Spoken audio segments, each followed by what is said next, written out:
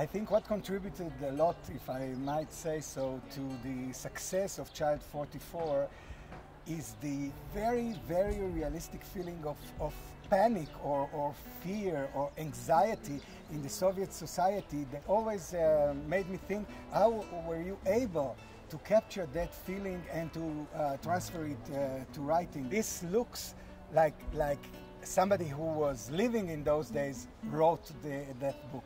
Well, the one thing that I've always loved about fiction and non-fiction, writing in general, is its ability to transport you to other worlds. And when you read it, you feel absolutely the same or something very similar to the feelings as if you were living there. And I believe that very strongly in terms of my love of books and my love of fiction. And when I was reading the non-fiction, the histories, the ones that really interested me were the ones filled with outrage at this society, and the biographies and the autobiographies and the documents about the troubles that people experienced.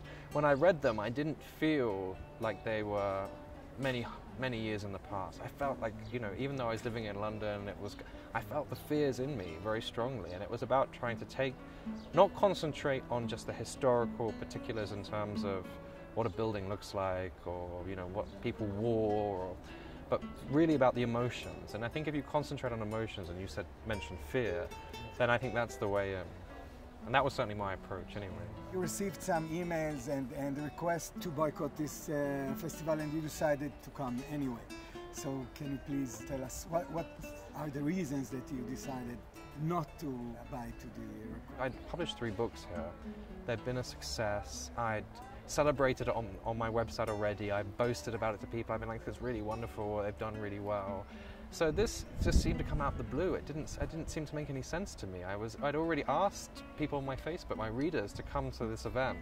So just on a fundamental level, it struck me as, to turn it down, struck me as incomprehensible, irrelevant to the greater political system, and rude fundamentally. So to me, I was like, this is what I love. I love coming and meeting people, and just instinctively it felt wrong and on every level to say no. So it was never a question, and it was just never a question of accepting.